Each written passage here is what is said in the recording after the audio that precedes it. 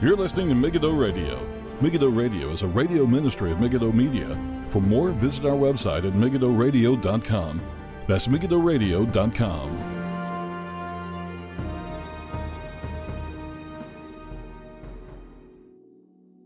Good everybody, welcome. This is Paul Flynn with MEGIDDO Radio for the 8th of July 2017. Thank you all for tuning in. Tonight's program, we're going to be talking about a lot of things, and in all honesty, I hope it can be covered tonight, but it will probably need Monday's show. Look, I'm not aware, I can't really remember, but I think I said the first time I was talking about the James White Yasir Qadhi controversy. And if you're new to all this, I would recommend that you go back to show number 263. Go to megiddoradio.com. It's also on YouTube, but it's probably easier to find on megiddoradio.com. And on that, my plan was to do, I think it was like 2 or 3 shows, but unfortunately, more and more material has come to light. I'm willing to cover this as long as there's something new to talk about. I hope, by the grace of God, to be able to go through James White's version of 2 John verses 9 to 11. But what I really want to cover in this program as much as possible, there's a lot of different things, especially there's been some new news in the last few days, and I'm going to cover that first. But later I kind of want to, I'm going to see how the show goes. There's a lot to cover. I don't want to rush through anything. Phil Johnson of Grace to You, the executive director of Grace to You, was on, I think anybody who's been following the kind of James White Yasir Qadhi controversies, I call it, has been aware that Phil Johnson on his Facebook page, basically the comment he put up was, is there any respectable Christian leader that Brannon House hasn't, and he put hasn't in capital letters, criticized? Now, I'll be honest, I don't think I've listened to, I hadn't listened to much Christian radio for a very long time, so, but at the same time, I knew enough about Brannon House that he hasn't gone after everybody. He likes John MacArthur, still think he likes him to a certain degree. Might be certain things going on there that he might not be too happy with. Like, I don't want to speak for him or anything like that, but the only people I can think that, and look, and I don't want to be here on just kind of defending Brannon House. This is not about him. It's kind of silly that was a really irresponsible Facebook post. It just is. If you wanted to critique, if Phil Johnson wanted to critique Brannon House, all for it, write an article, detail exactly what are you talking about. Because the same accusation could be made against Phil Johnson. Some people like Michael Brown. And I am not opposed to the criticism that Phil Johnson put towards Michael Brown. Actually, I can't think of much that I might have disagreed with, and I would be quibbling if I did. So it was a complete shock to me when I don't want to put it, again, this is not a James White Brannon House issue, but he sided against Brannon House and sided with James White. Again, we got to get past this. You see, a lot of time, here's what happens. People who are not really paying attention to, maybe haven't listened to the dialogue or whatever, for whatever reason, have made this out to be that. Brannon House has made the issue become well known. But prior to that, it was known probably, I don't know, in small circles. And didn't seem to be that big of an event. And people didn't really think of it being that different. Or just really didn't get that much coverage, really, which is kind of scary, to be honest. Now, the way to do it is not just to put up a silly Facebook. I don't know what else he's put up or anything like that, but there's a way to do critiques of your brothers in Christ. Okay? So I mean, I'm going to have to go. Phil Johnson was on Chris Arnzen's program, Iron Sharpens Iron Radio. That's what the main focus of my program is going to be today. Now, I'm going to look at that after. I'm going to look at some of the comments. I'm going to give a proper introduction in a second of my view of both of these men before and now. But first of all, before we get into that, what's her name again? Linda Sarsour, trying to make sure I don't pronounce it wrong. She's a kind of a darling of the left. She is a Muslim. She is pushing for Sharia in the United States. She is... I can see why the left loves her, because she loves the victimhood status that has been pushed by the left, by any minority whatsoever. Look, I'm sure there is discrimination against certain minorities around the world, but the United States, really? Is the United States perfect? No. But the United States is one place, if you work hard... I'm not from the United States, by the way. I'm from Ireland. It's one place, you work hard, you will succeed. Okay, you might have doors shut in your face, all that kind of stuff. It's not like... Okay, you might have no money, but there's ways of getting jobs, there's opportunities, more than any other nation on earth, probably. So, it's kind of ridiculous. But anyway, she was speaking a few days ago. This is Linda Sarsour. And she stated, quote, "We need to be perpetually outraged at the Muslims in the United States." That's really going to help things, especially with the current atmosphere. Her comments are completely irresponsible. I'm going to play them now in a second from her talk at the Islamic Society of North America. And this is over the July 4th weekend. The Islamic Society of North America are linked to Hamas. And look, this shouldn't surprise anybody. There always seems to be, with all these Muslim groups, a link, some kind of a link. You know, they might have somebody speaking for them, or they praise somebody who is a terrorist and all this kind of stuff. Unfortunately, this is also known on the left. Similar things. Jeremy Corbyn in England, in the United Kingdom, he, back in the 80s, was very pro-militant IRA sympathies towards them. Didn't see, I think it was back in 2009, he didn't see the Hamas as a terrorist organization. I have to check that again. But he has links, and Gatestone Institute and other journalists have dealt with Jeremy Corbyn, and probably one of the best places to go would probably go to Gatestone Institute if you want to research this further and type in the word Jeremy Corbyn. Unfortunately, what's basically far left is on the rise in the United Kingdom,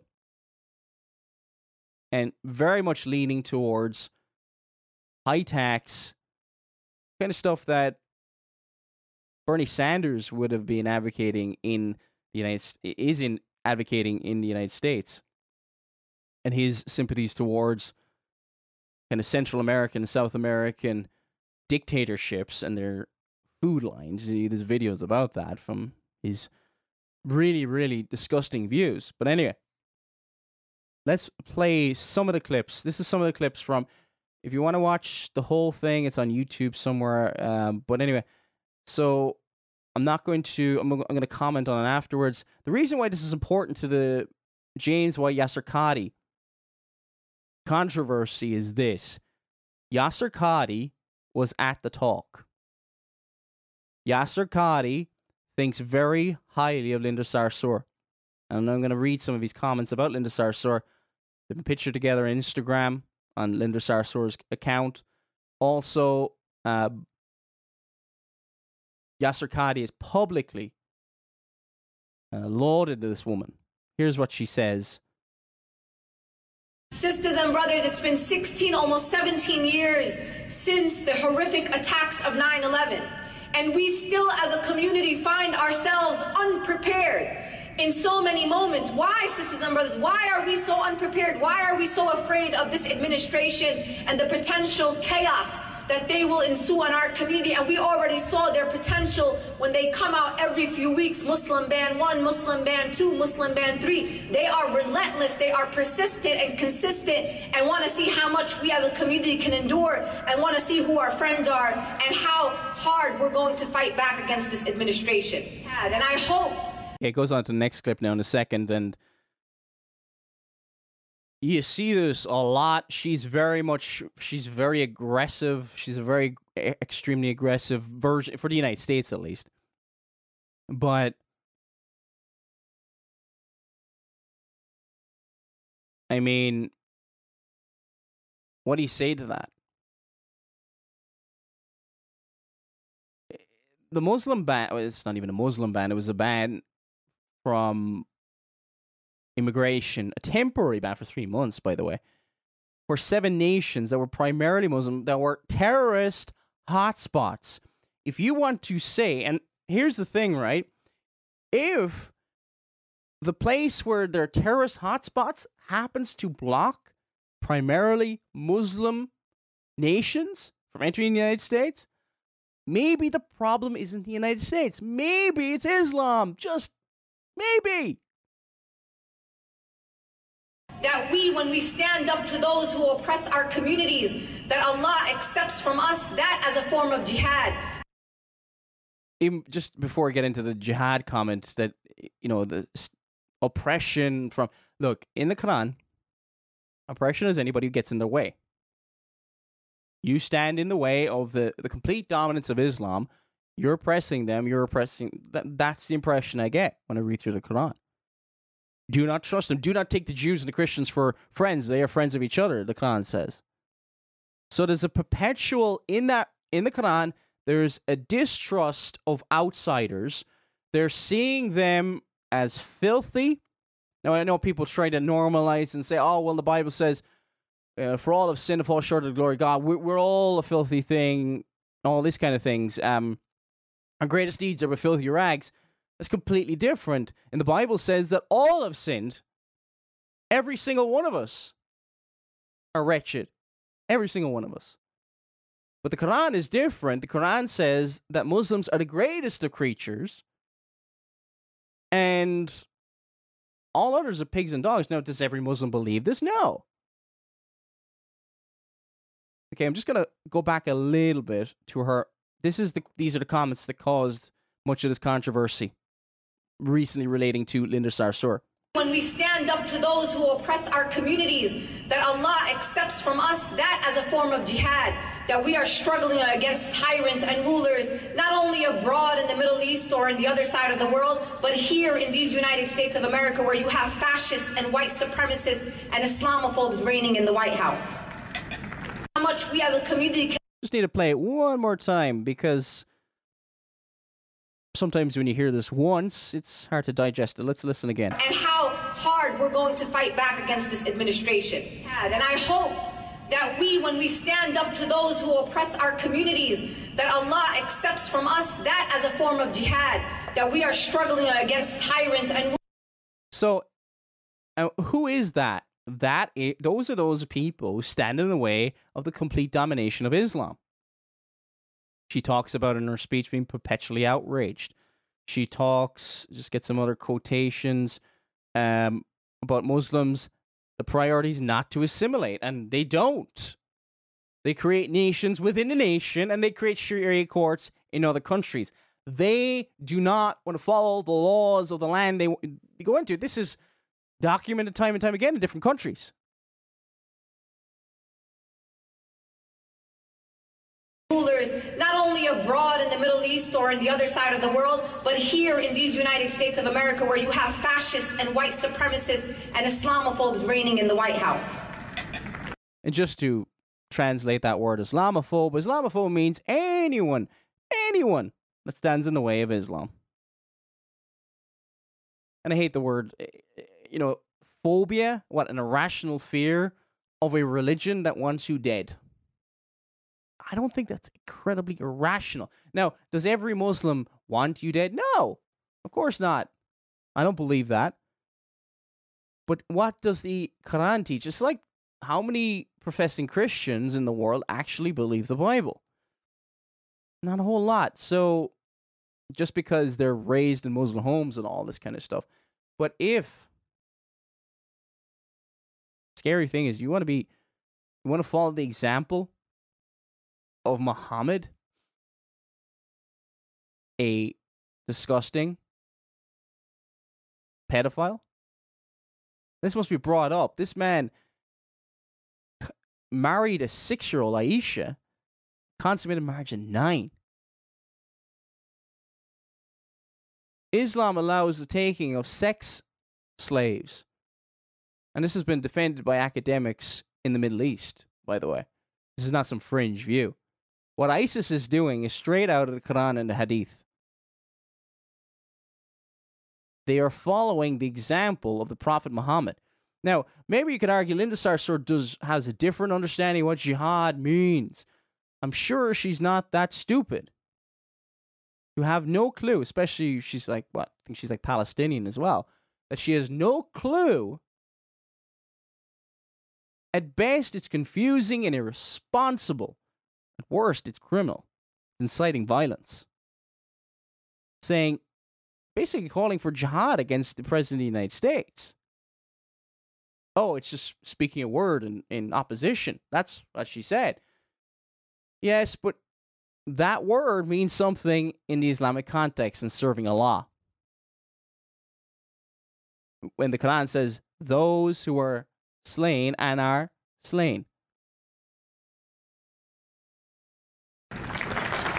We have to stay outraged. Do not criticize me when I say that we as a Muslim community in these United States of America have to be perpetually outraged every single. When I wake up in the morning and I remember who's sitting in the White House, I am.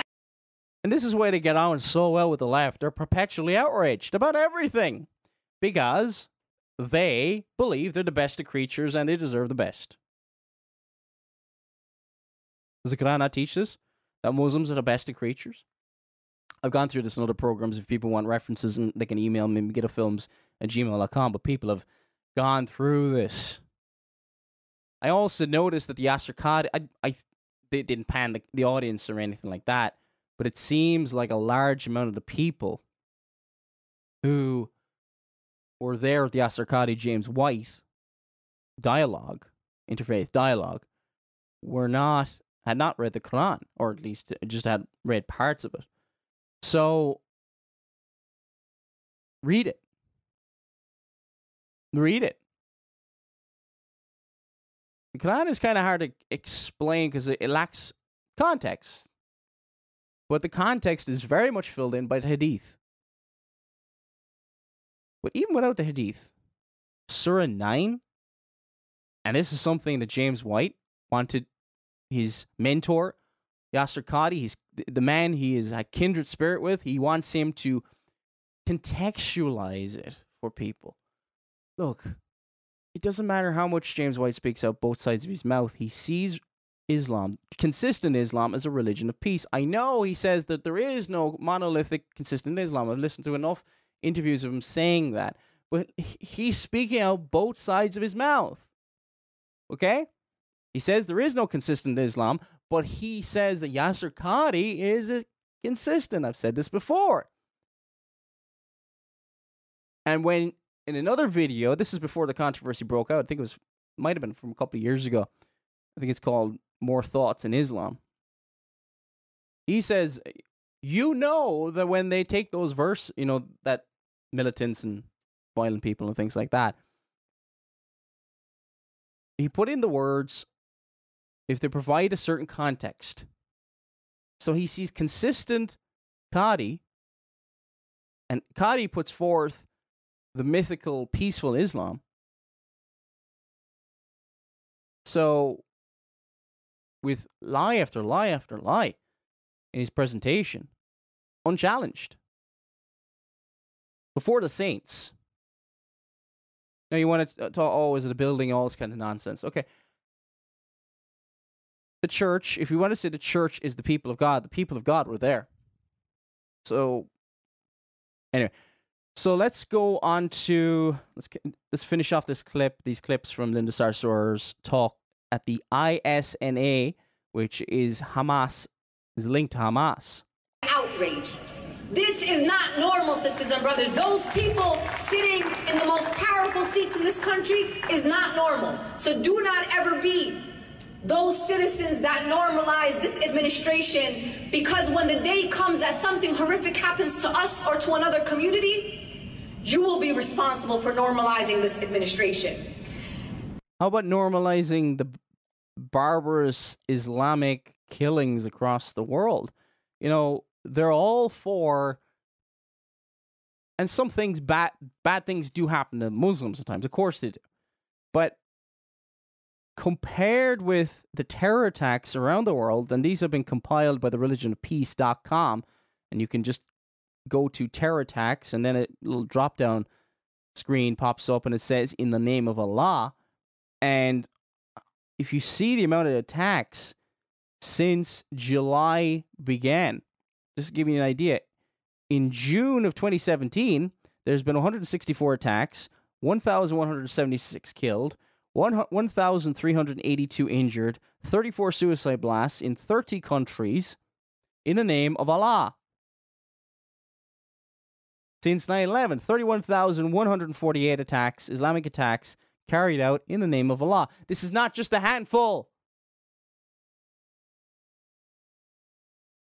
And you can be sure if the quote-unquote Islamophobe attacks happen, be all over the media. They don't cover in Kenya today, 9 injured. 9 villagers were beheaded like chickens by Islamic extremists. This is in Kenya. Egypt, 23 killed, 33 injured. Yesterday.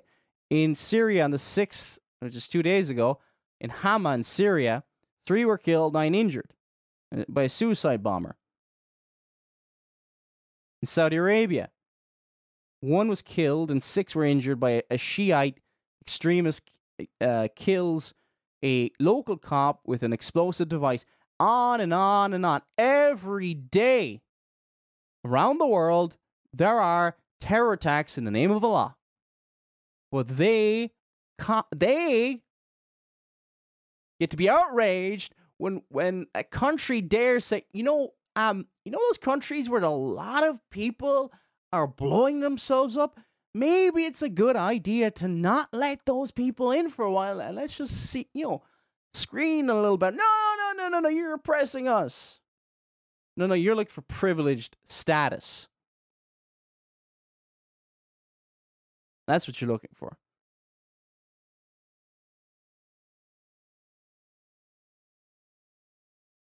Our number one and top priority is to protect and defend our communities. It is not to assimilate and to please any other people in a...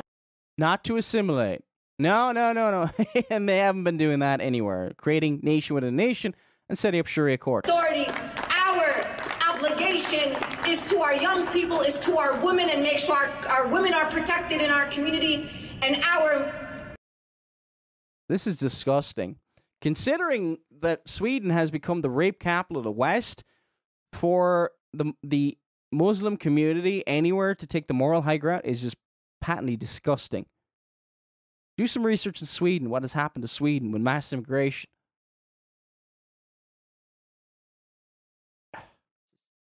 These people. Top priority, even higher than all those priorities, is to please Allah and only Allah. Let's look at a quotation here from the Shafi Legal Manual. This is the School of the Islamic Jurisprudence. Umdat al-Salik, which is Reliance of the Traveler. And Robert Spencer says on this, which has been certified by Al-Azhar, the foremost authority in Sunni Islam, is conforming to the, quote, practice and faith of the Orthodox Sunni community, unquote. Denotes one paragraph to jihad as spiritual struggle, yeah, and that's what everybody's going to try and say. Well, it's been people have been trying to say on the left. Then it spends, this is Robert Spencer commenting here, then it spends 7 pages on jihad as warfare. makes it quite clear that jihad is warfare against non-Muslims. This is what the Reliance of the Traveller states. Jihad means to war against non-Muslims and is etymologically derived from the word mujahada, signifying welfare to establish the religion. Warfare to establish religion. Maybe a bit of a Freudian slip there because Sarsour is part of the DNC, but I digress. And it is the lesser jihad. So, the violent one is the lesser jihad, but it's still there. As for the greater jihad, it says it is spiritual warfare against the lower self nafs, which is why the Prophet, Allah bless him and give him peace, said as he's returning from jihad, quote, "We have returned from the lesser jihad to the greater jihad." The spiritual basis for jihad prior to scholarly consensus is such Quranic verses as fighting is prescribed for you, Surah 216. Slay them wherever you find them, 489. Fight the idolaters utterly, Surah 936. And such hadith as one related by Bukhari, a Muslim, that the Prophet Allah said. The Prophet said, anyways, this is talking about Muhammad. Bukhari and Muslim are the two collections of hadith, we've said this before, most respected in the Islamic world and generally accepted by all, except for probably Qur'an only Muslims, and they're not really that prevalent, really. It says here, "I have been commanded to fight until they testify that there is no God but Allah, and that Muhammad is the messenger of Allah, and perform the prayer and pay zakat. If they say they have saved their blood possessions from me, except for the rights of Islam over them, and their final reckoning is with Allah." An hadith reported by Muslim. This is from Sahih Muslim. "To go forth in the morning or evening to fight in the path of Allah is better than the whole world and everything in it." So it's quite clear. Okay, yeah, included in jihad is the spiritual struggle. But also, there is also reported anywhere you care to look that is any kind of bearing upon the Islamic world, you always have a warfare, jihad. There's a lesser jihad and a greater jihad.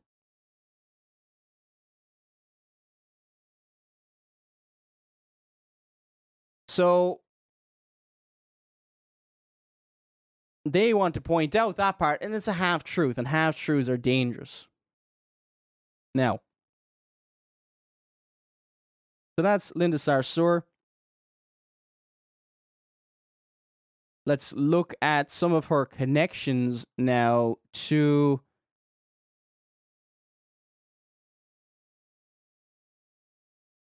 Yasir Qadhi. Yasir Qadhi was at the same conference with Linda Sarsour. Brandon House has written an article. I haven't had a chance to go through his article, but he's posted a lot of the links and information at worldviewweekend.com. And so Yasir Qadhi was there. Robert Spencer confirmed that.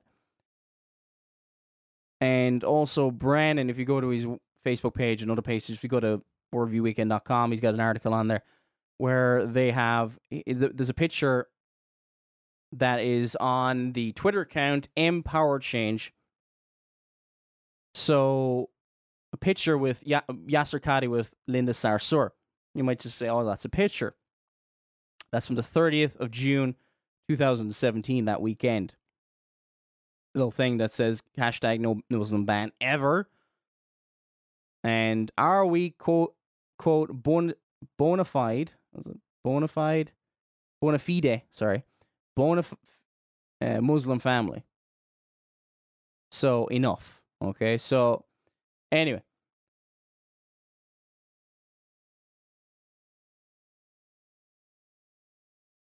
So who is Linda Sarsour? And a lot of this information, thanks to Brandon House, who's done a lot of research. Also, if you want more information, it was a really good program that he did with Robert Spencer. I don't get to listen to as much Christian radio anymore, so I don't know what else has been done and things like that. Often I when I'm working, I travel 2 hours to and 2 hours back. So most of my research, I just need to print it off and grab. The internet is terrible when I'm traveling, so often I don't get to follow up on a lot of this stuff as much as I would like. But anyway, he did a great program, was it about a week ago, with Robert Spencer. Robert Spencer is probably the best scholar in this area that I know of, at least. Now, he's not a Christian. I think he's a Maronite Catholic or something like that. So pray for the man's soul. But he's the best scholar in this area that I have found. I'm very cautious to recommend people, and it's I remember I bought his book he wrote a book on Muhammad, which is the first one I read. I think it's called The Truth About Muhammad. Anyway, it's a very good book, and he's also got a book on ISIS, well documented. He's a very balanced man. He tries to document absolutely everything, and that he does. And this, he's vilified and by Yasir Qadhi as well.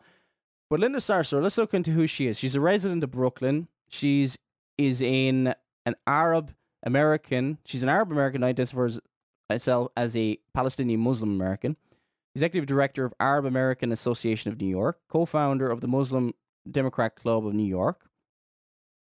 Member of the Justice League NYC. What else is... So... According to the New York Times, Sarsour is deeply involved in Black Lives Matter movement, the one that calls for dead cops. There's videos of that, by the way. What do we want? Dead cops. What do we want? Now, there's lots of violence comes from the Black Lives Matter movement. Anyway, so not good connections there. And what does Yasir Qadhi? We have to know who this guy, James White, is putting forward. This guy has been put forward by James White. Whatever way you want to slice it, whatever way you fall on either side, defending him or not defending him, you have to admit that James White is saying, okay, you want to know about Islam? Listen to this guy. Can we at least admit that? And this guy is honest and everything else. Okay, what does... I get the quotation in front of me. Oh yeah, here we go. What did Yasir Qadhi in social media, I think this is on Facebook? Yeah. Anyway, he said, and this goes back to January 23rd of this year.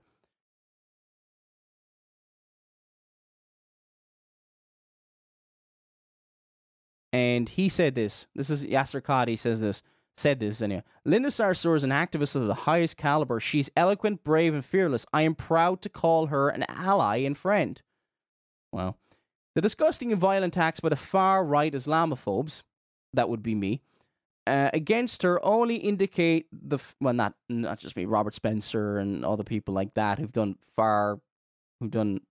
excellent work in the media looking at this. But anyway, the disgusting and violent attacks by the far-right Islamophobes against her only indicate that the fear that Allah has blessed her to strike... I have to read this properly. The disgusting and violent attacks of the far-right Islamophobes against her only indicate the fear that Allah has blessed her to strike in the hearts of such pitiful haters. Yeah, because, the hadith, I've been commanded to strike terror to the hearts of the unbelievers, or words to that effect. Anyway, I think there's a hadith like that. So he vehemently supports, at least a couple of months ago, supported Linda Sarsour.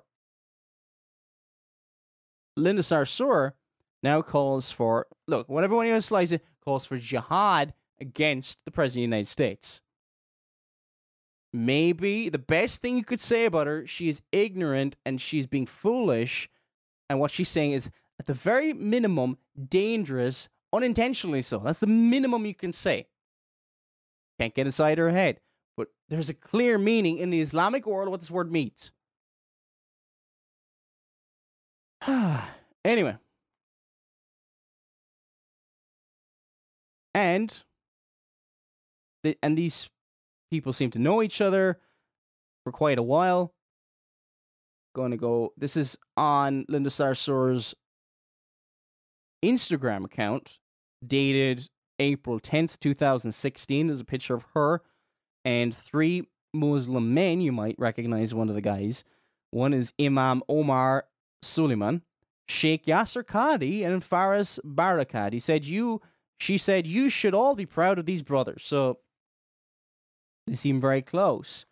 And again, there's that picture from Empower Change on their Twitter account. So it says, hey, DHS government at Department of Homeland Security, State Department, check out our bona fide Muslim family. No hashtag no Muslim ban ever.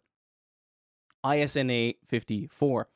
So again, there's will Yasir Qadhi condemn the comments made by Linda Sarsour? Yasir Qadhi, who is, I'm quoting James White here, the mentor of James White in these areas. Time will tell. Okay, so that's the Linda Sarsour stuff. I think that's enough on that. Sadly, we're already 36 minutes into the program.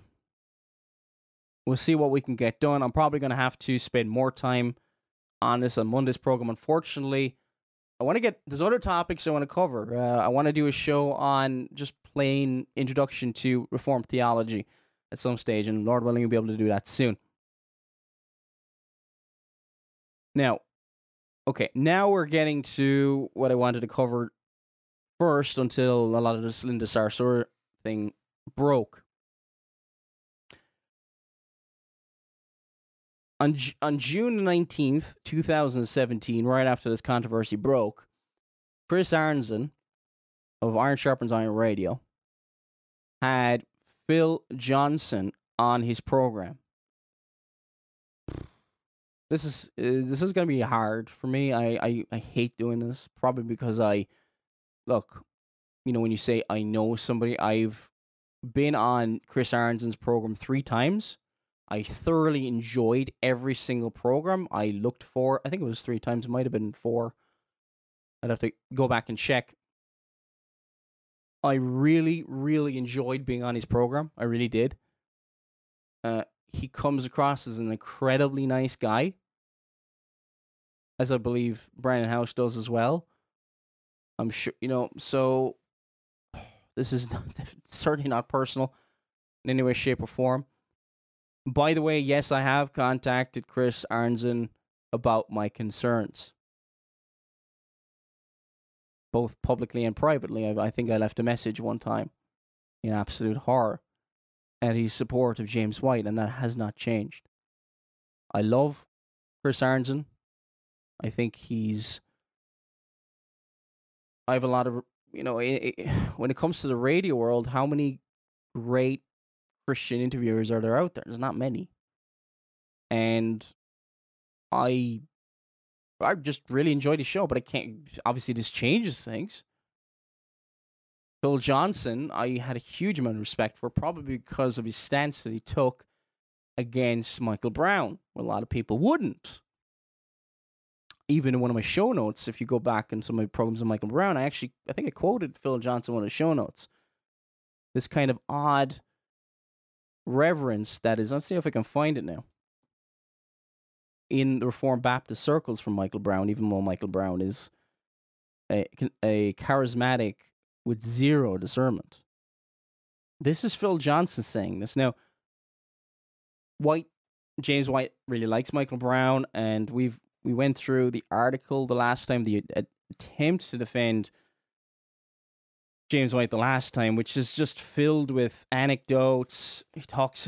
Michael Brown talks about some guy he met in a trip to Germany from Ghana and said, basically this unknown person, I don't care who it is, to be honest, it doesn't matter, it's no authority there. Let's go through the scriptures, shall we? I know it might be a novel idea to some, but it was just anecdotes and, this person said to me, it's a great idea. Oh, let's do this. Oh, well, that's great. Maybe not.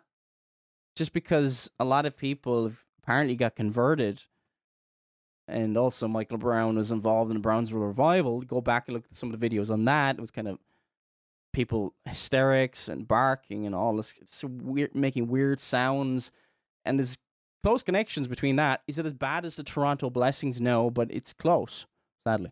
So I don't know why Michael Brown why anybody listens to him. And one of the few people who has actually had the guts to stick up to him is Phil Johnson. So it mystifies me that he will go after Michael Brown, but now when it comes to something much worse,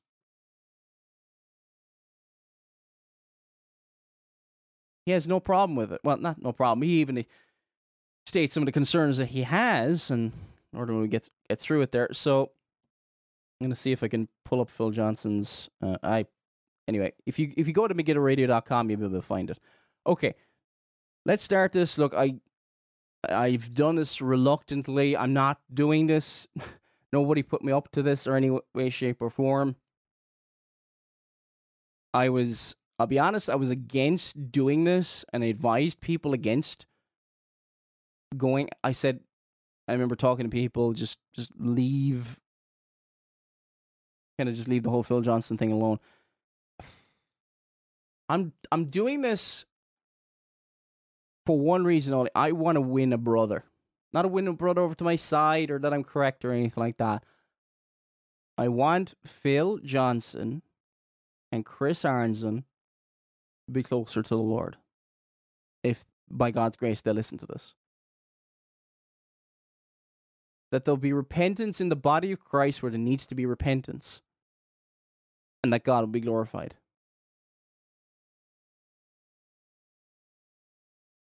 Has there sometimes been on the side that I'm on, you could say, been a bit of a scorched earth mentality and all that? At times there has been. We have to be honest. But all the people who have issues and concerns and are critics of James White, we're not all the same. We've got different perspectives. And I would certainly question the wisdom of many of the tweets and things like that have been posted on my side. But I would argue that the behavior, I'm not saying this if you want to call our side is perfect. No, of course not. It hasn't. But on the other side, I've just seen such vitriol. Anyway, I don't want to talk much more about that. Like, it is what it is. May the Lord open our eyes to see the truth. May the Lord guide us in this. And may we do this in love and respect for our brethren, and that they will be one to the truth. Live from the... Yeah, I'm going to get the exact spot here. This is about 10 minutes into the program. And when you're just following the biblical text, it wouldn't be an easy thing to go wildly in an unbiblical direction. So I think that's what has framed his ministry over the years. And Phil Johnson here, just to give a bit of context, is talking about the ministry of John MacArthur. So just in case you're wondering what he's talking about here. That's why he is beloved. Amen. And of course, like all true followers of Christ, he's also hated by those who are enemies of the gospel, enemies of truth, especially because he's a public figure. He's a world-renowned public figure. So that's always comes with the territory. Yeah, you're right. It's inevitable. Jesus himself said, woe to you when all men speak well of you. It does come with the territory. If you're going to proclaim the truth, people who hate the truth will respond accordingly. You have to think about these comments as well. Okay, I would encourage you to listen to the whole program, etc., and so on. But the comments are made within the context of, okay, we're talking about what they're saying about the slander apparently against James White and all this kind of stuff. That they're saying that enemies of the gospel and enemies of truth hate those who's... Brethren, like if either of you are listening, you've got to be very careful. We've all got to be very careful what we say. Can we just be in agreement on that? It's so easy to let passions fly and end up doing far worse than you're accusing the other side of doing. Can we at least admit that it's easy to do that? Look, if you can show anywhere where I'm wrong, and I'm sure I've said maybe silly things over the last 3 programs, then I'll retract it, whatever. What was really disappointing for me I dealt with in the last program with my guest Mark Fitzpatrick of Ireland Reformed Baptist Church. He's the pastor there. We looked at the fact that it was quite clear James White either hadn't even listened to the program or even listened to my argument. I never said that no gospel was presented. I said the gospel took second place. It became a footnote. It was in the background. Other things were put front and center. But it was barely mentioned. I think I mentioned it maybe 5 times in a 2.5-hour episode. The only reason I know how many times I actually talked about it, my wife actually went through the show and made some notes on it. And anywhere where she found where I talked about it, she noted it down. I don't really listen back to myself. I kind of hate even editing the show after I finish. So I try never to do it if I can help it. But anyway. So here's the thing. If you want to go by that principle, and these comments have been made in terms of this controversy, a lot of Muslims are supporting James White here. A lot of Muslims. Go online. Go to Muslim by Choice's YouTube channel or whatever. Look at the support James White is getting, and anybody who's criticizing him is seen as a kind of an Islamophobic bigot and all this kind of stuff. Are the Muslims enemies of Christ, or are the Christians with concerns enemies of Christ? And who is supporting White here? If we want to go by this principle, and because this is setting, come on, you're not just making this comment on the fly. So let's be very, very careful what we're saying here. They don't say it, but let's avoid any of this insinuation on either side. Okay? Let's deal with this. I want unity on this issue. I want repentance where it's needed. There needs to be church discipline in churches. You know, the eldership in the churches involved and have been supporting this. There needs to be some kind of repentance to say, look, and I don't know what that church discipline looks like. I think here's what we've got to look for. The people on my side, we've got to look for there's going to be church discipline. The one, especially James White, church discipline for him. What that looks like and how that, whatever, leave that to the church. We can't that's not our jurisdiction. We're not called to be elders and make the rulings and all that kind of stuff.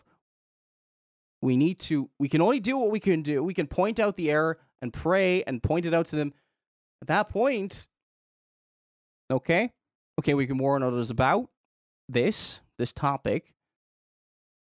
I'm not talking about James White's moderated debates. I'm not talking about his books even. I'm not talking about all this stuff. But this one thing is so sickening and serious that it compromises and tarnishes everything that's gone before, sadly. Whatever good that was before. It doesn't matter.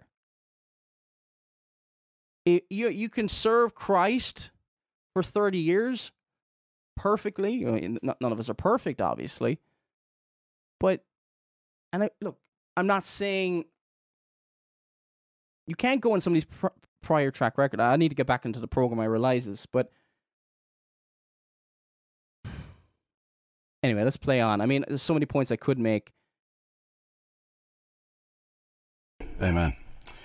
Well, we're going to now get into our theme today, a very vital theme, a theme that I think we should be addressing right now, especially in light of some ugly things that are occurring amongst brothers in Christ or professing Christians, and even among some that were friends at one point. It's just so sad to see loving rebuke crossing the line over to malicious slander and conduct unbecoming a Christian. We're talking about Christ-like polemics.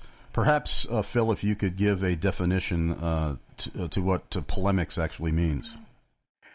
Wow, I wish I'd looked up the word so I could give you a succinct definition. But polemics has to do with arguing against error and in favor of the truth. And in the church, we typically use the word polemics to talk about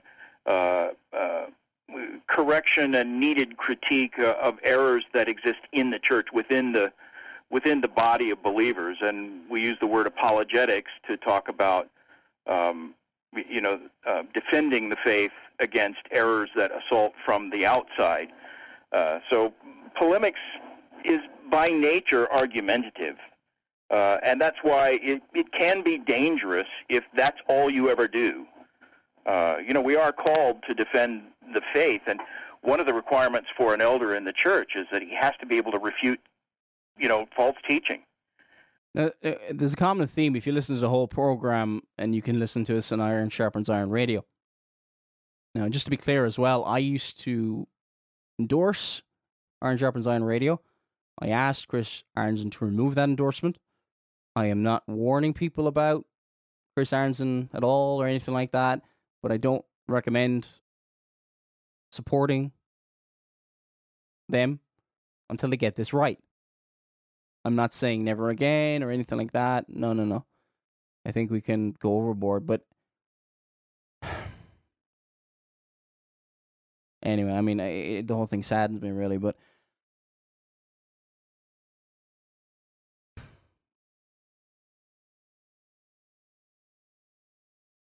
let's look at Phil Johnson. I actually found that quotation. This is what Phil Johnson said about Michael Brown a couple of years ago. And it's actually in the show notes I did on a show back in August 29th of 2015. The fact that Michael Brown has a kind of fan base, I think it was an article I wrote on, has a kind of fan base among Reformed Baptists troubles me, but it doesn't sway my opinion of him. To exempt him from normal levels of doctrinal scrutiny or show him extreme deference just because he is a useful ally in the culture war is not wise. That was that Phil Johnson. And you could say the same thing about him. But Michael Brown has been serving the Lord for how long? Started ministries around the world, defending the gospel, debater. No, this is ridiculous. Now, and he was criticizing him over an appearance on the Benny Hinn show. Give him context, like, and he's whitewashing, and I criticized him too over this, of Bill Johnson and his defense of Mike. I don't know, did he comment on the Mike Bickle thing? But anyway, so for Bill Johnson to tear into somebody, because I would have more patience for Michael Brown in this area. Why? Because at least it's possible you could say, if you knew hardly anything about him, maybe Benny Hinn, okay, you didn't bother to do a Google search on him, you could kind of say, oh, well, he's okay. I'll get a chance to share the gospel on his program. How many people get to share the gospel on Benny Hinn's program? Let's make that argument. Oh, and how about Bill Johnson? Maybe I can be a positive influence and share the truth, and maybe people get saved and get out of there. Was that argument being made?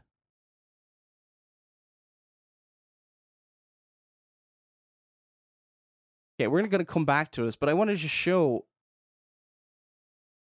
and I want you to think about this, is there inconsistency between Phil Johnson and Phil Johnson from a couple of years ago? And yet, Scripture also says the Lord's bondservant must not be quarrelsome, but be kind to all, able to teach, patient when wronged, with gentleness correcting those who are in opposition, if perhaps God will grant them repentance, leading. Look, and I got to point this out, and this is, I think I have bitten my tongue for years about this, about James White's behavior on Twitter, on Facebook. He takes the low-hanging fruit, he goes after them, makes a public example of them, embarrassing them in public, and dragging their name through the mud. sometimes legitimately, what I mean legitimately, some websites make foolish mistakes about what he said and things like that, okay? But how about just contact them if they're retracted? Great. But no. James White wants a perpetual war, and Pulpit and Pen and groups like that. So it's interesting they bring up all these verses, but how many quarrels and the way James White is with much of his program, his debates are different, but he is on his program on the dividing line. It's basically it's like the equivalent of the school bully getting the smallest person, the weakest guy in the whole school, to beat him up, but to show everybody how strong he is, and then nobody's to mess with him. And he does that theologically with people. Doesn't actually, and a lot of times he really doesn't debunk people. He just says, we've talked about this before, and this is clearly stupid, or something like that. Those are the kind of comments, and this is the kind of quote-unquote refutation that takes place a lot of the time. Not always. Some of the refutations are quite good. But I think, honestly, that was a couple of years ago. Now, his debates are different. I'm not saying his debates are not different. His debates and his books, pretty solid, but that does not exempt him from criticism of his behavior, like he quite clearly has loads of quarrels with people on Facebook. Okay? He turns up on my page and starts a Facebook page and has a load of fights with people. I don't directly respond to him. I've never directly responded to him, actually. Twitter, just look at his tweets. But people say, well, what's the problem with that? And that's probably the problem. Maybe we've become numb to his behavior online. But I digress. Anyway, so we're talking about quarrelsome. I've made no secret of the fact, and I did a critique of his just purely for edification of the body of Christ. It wasn't really a sermon or warning people about him. I did his critique on his view of baptism and things like that, because I think he did a debate 2 years ago, Greg Strawbridge, and I think, don't know a lot about Greg Strawbridge, but Greg Strawbridge's defense of infant baptism was pretty poor, in my opinion. And so I kind of wanted to do a response to that. Didn't have a massive problem with, I just mentioned, not a big fan, but would have never really taken it any further or seen any need to take it any further. But now it is needed because of the kind of cult of personality that is around him. Okay? I'm not saying Phil or Chris worship him. I don't know. I can't get inside their hearts, but I can see the activity of people that just run to the defense of him and say what a great servant of the Lord he is and all that. But how about J.I. Packer? Anybody could say that. Look at all the great books, and J.I. Packer put out some great books. I haven't actually read any of them, but I'm taking people's word for it, seeing a lot of quotations. J.I. Packer seems like amazing. Like, he's amazing. I haven't bought them because I knew about evangelicals and Catholics together a couple of years ago. But he has, and he's still quoted by people because of all his great work. But, one silly thing where he kind of sold out the gospel. Now, I'm not saying that James White has gotten that far as J.I. Packer has gotten. I'm not saying that. But this is the precursor part. Let's continue. To the knowledge of the truth, and it's too easy, I think, when you spend too much time doing polemics or even apologetics to become argumentative and in a way that sort of nullifies or goes against this biblical command to be gentle and kind to all and patient when wronged and all of that. Yes, and in fact, wouldn't you agree, I'm sure you would agree, that the thing that is most typically lacking amongst evangelicals today are any sort of polemics? I mean, today, polemics would be considered just out-and-out nastiness, even if you're being as kind and gracious as you can be. In fact, I completely agree, but by what standard do we decide this? Chris, I think even you and I have had, we did a radio interview once about the fact that the idea of defending the truth or refuting error has become an odious idea in the church, so much so that people aren't doing that, and it is a duty of church leaders to refute error, to point out what's wrong, to warn the sheep against wolves that may come even in sheep's clothing. And people don't like to do that today. They want everything to be positive. But there's also a kind of overreaction against that, where you've got people who have made themselves into sort of full-time critics, and they love the conflict more than they love the truth. That, I think, is the real problem. And it's easy for that to happen. But anybody can make exactly the same accusation, and I've seen people make the same accusation with you, Phil Johnson, because you've been blocked from Michael Brown's Twitter account and all this kind of stuff. And look, we've all got our thing that really annoys us. And for Phil Johnson, it's the charismatic movement. So, who is he talking about here? Any of the major big, the big ones you think of off the top of your head, but whether it's Worldview Weekend or Noise of Thunder Radio, Chris Pinto, or Pulpit and Pen, the Polemics Report with J.D. Hall. There's some other ones that I can't even... Oh, Chris Rosebro's Pirate Christian Radio. Who is he talking about? Because all of those programs don't just do... I can't think of any that just do criticism.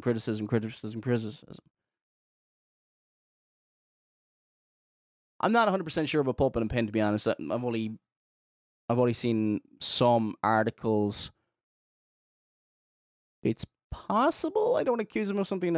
It's possible that I don't know if they do positive teaching and just kind of go, okay, we're going to teach through this doctrine and all that.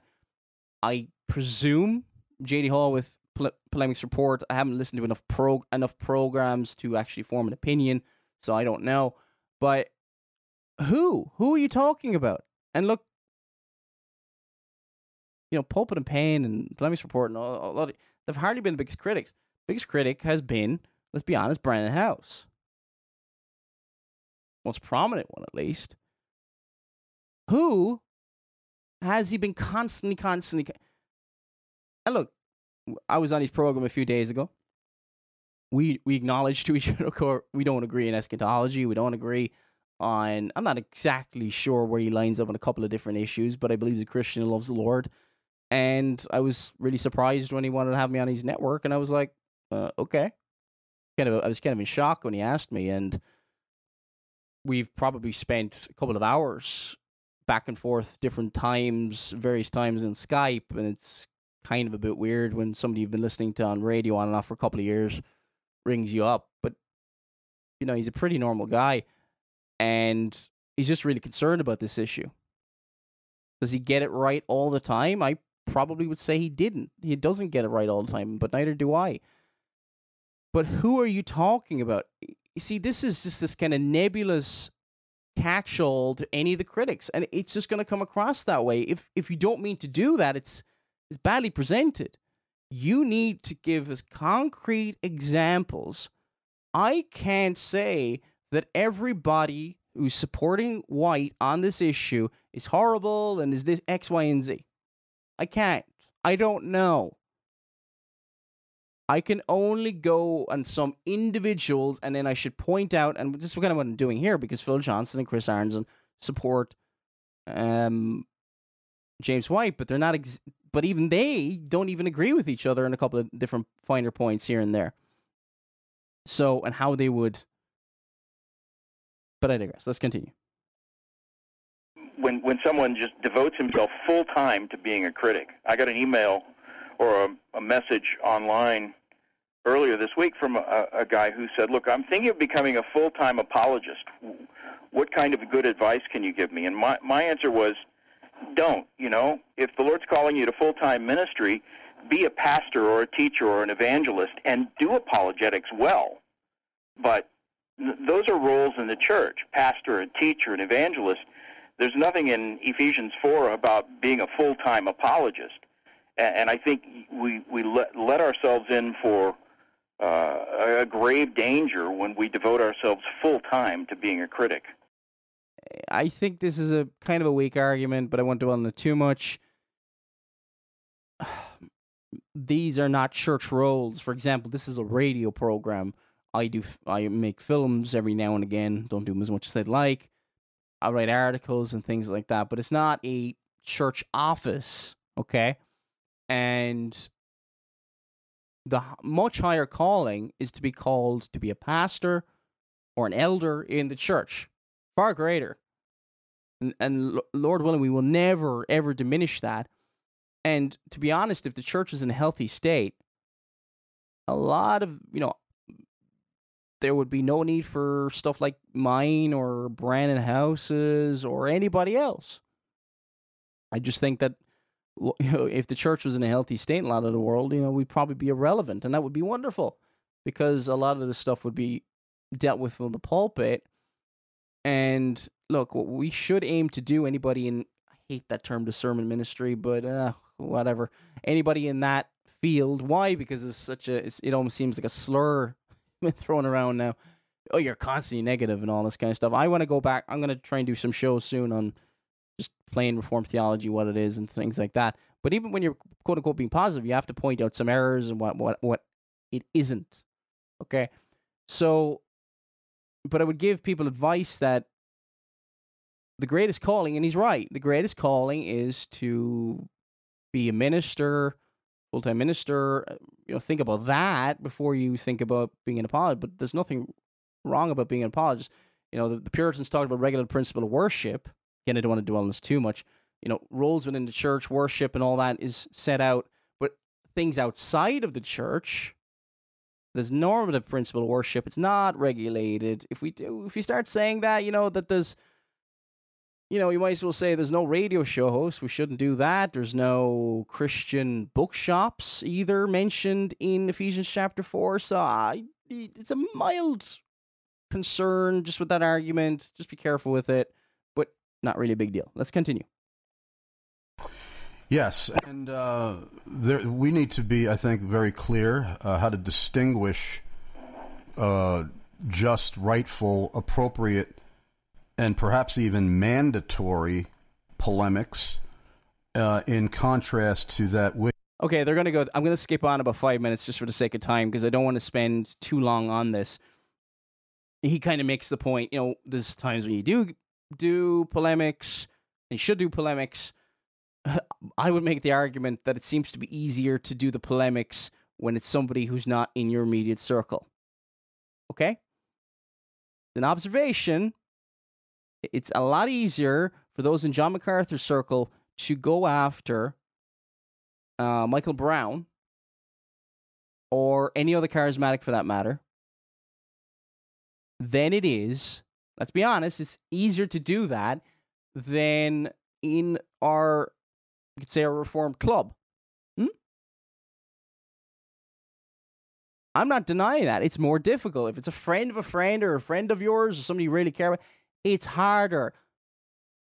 You don't want to do it. Who wants to do that?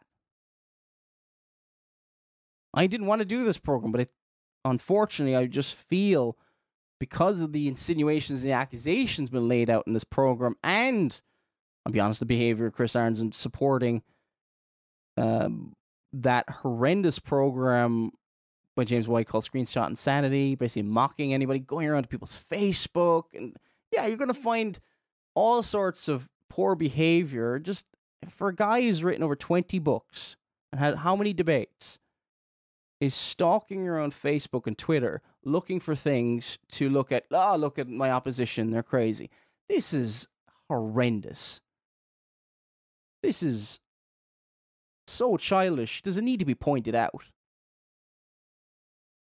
I'm not saying you can't reply every now and again, but to the degree at which he does it. Oof, I'm gonna... So we're going to skip ahead now, if we're going to remember to This is up to the 20-minute mark. It was, in fact, it was before, I believe it was before 9/11, before 2001, now that I'm thinking about it. That's why I asked the date. I thought, I remember after September 11th that James, I don't remember how long it was, but Dr. White sort of announced that he was going to devote himself to learning something about Islam and becoming, making that one of the focuses of his apologetic. And I was so thankful for that, because I know he's a careful scholar. He doesn't just fly off the handle or debate things on supposition or whatever. So I knew he would study the subject and learn it well. And he even to the point where he took Arabic so he could read the Qur'an in its original language. Now, forgive me if I'm wrong, but it just sounds a little bit like James is very smart. He knows what he's doing. I don't really understand it all, but he does. He's a careful scholar. That is so dangerous. Can we see how dangerous that mentality is? We're putting our trust and our confidence in men. I don't care who it is. There are times when godly men will gravely err, and they need to be corrected for the sake of their testimony, things like that. Do you think the godly man can't sin? Can do things that will destroy their testimony? Could you imagine, just say it was a man walks with the Lord really strongly, and this is just an analogy, I'm not talking about any particular example. Just say somebody's, I'm sharing the gospel with this woman, and he ends up spending loads of time with this woman. He's sharing the gospel.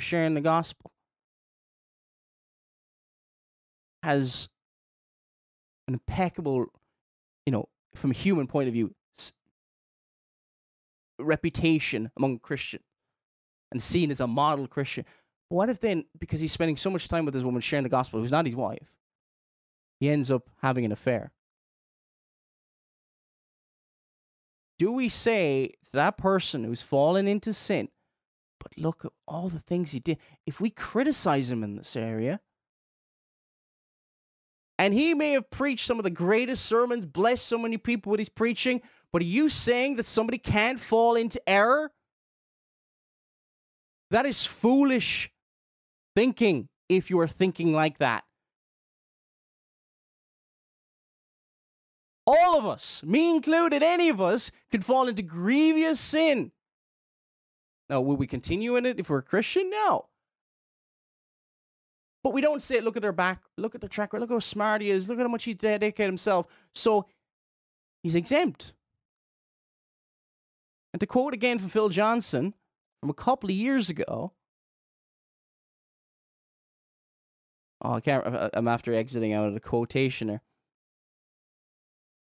that to exempt somebody from normal levels of scrutiny, it's dangerous. Doesn't matter who it is. You got to appreciate someone who works that hard at the task of apologetics.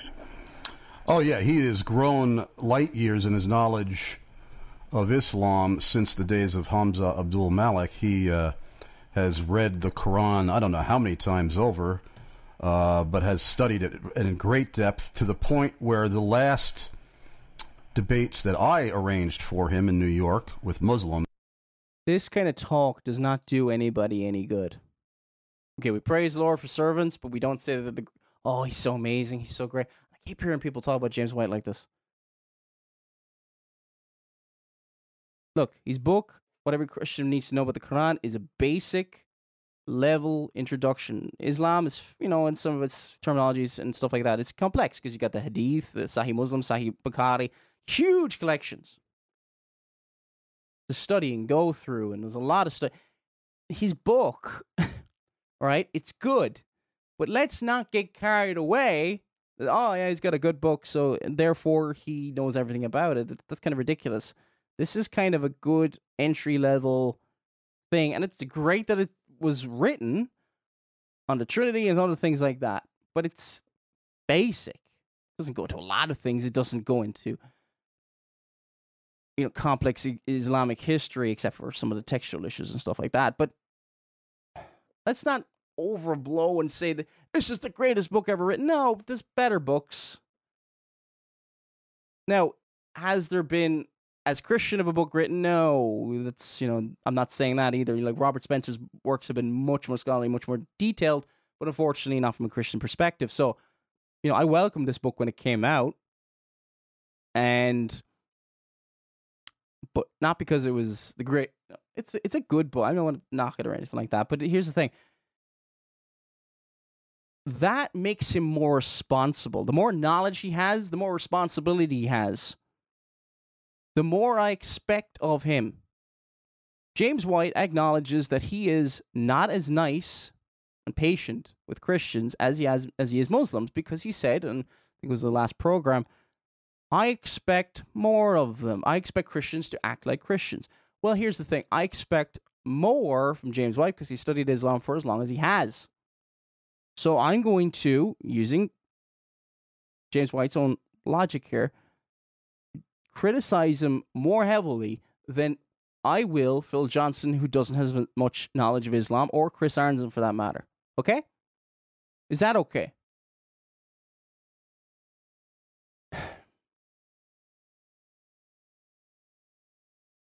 It was very painfully apparent that he knew more about the Qur'an than the imams he was debating. And when I say painfully, not for the Christians in the audience, it was painfully apparent to the Muslims in the audience that he knew far more, in certain areas anyway, about the Qur'an than his Islamic opponents did. And so he has really become one of the individuals in Christian apologetics that is in the forefront today of debating Muslims. And this whole clamor arose. Look, this argument comes up in the. He is the best person out there. He's probably one of the best. He's at the forefront. He's challenging Muslims, and then some whippersnappers come around to upset the apple cart. And there are massive personality cults in Christianity today. Massive. We shouldn't. There's a man I know, I'm not going to mention his name. And every time I talk to him, I have one of his books. It is, okay, from a writing point of view, is it the best book ever? No, but it's from a Christian perspective and the things that it has in it, it is amazing. Seriously. I love the book. And I was telling him how, one of a few times, I love this book. It's a fantastic book.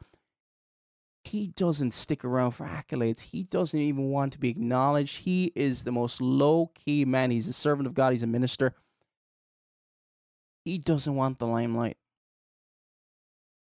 The person who loves Christ is going to speak as little about himself as possible.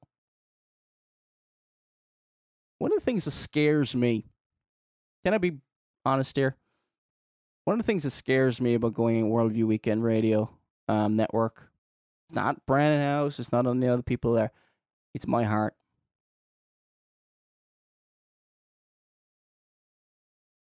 Will you just keep me in prayer? Because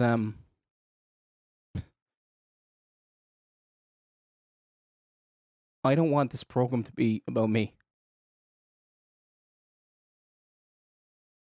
It's just so easy to, you start off, everything's about Christ, and then some people say things about you, and you end up defending yourself. And before you know it, it's all about people saying nasty things about you and not about defending the gospel. That, terrifies me, and I am foolish and ignorant if I think that I cannot fall into that error.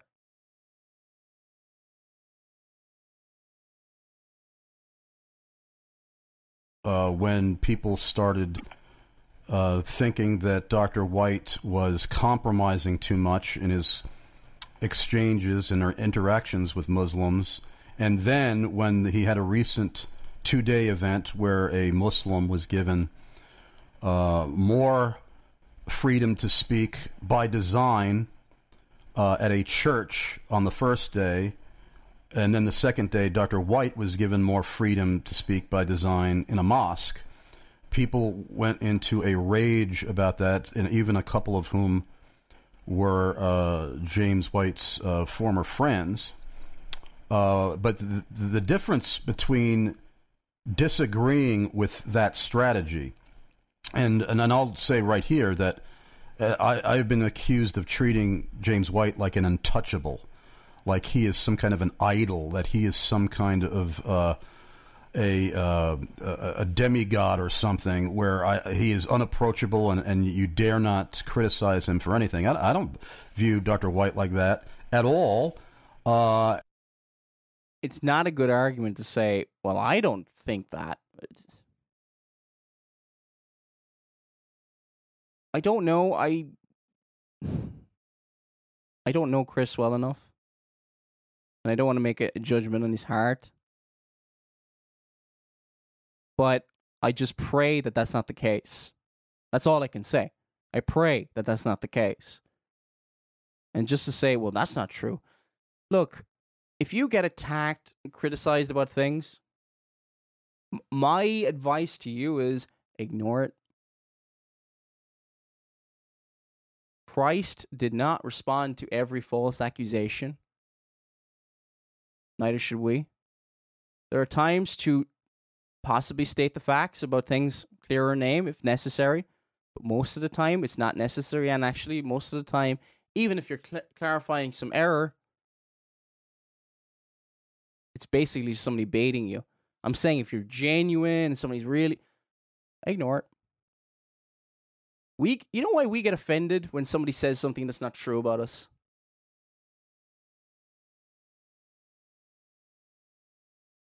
It's our pride. We want...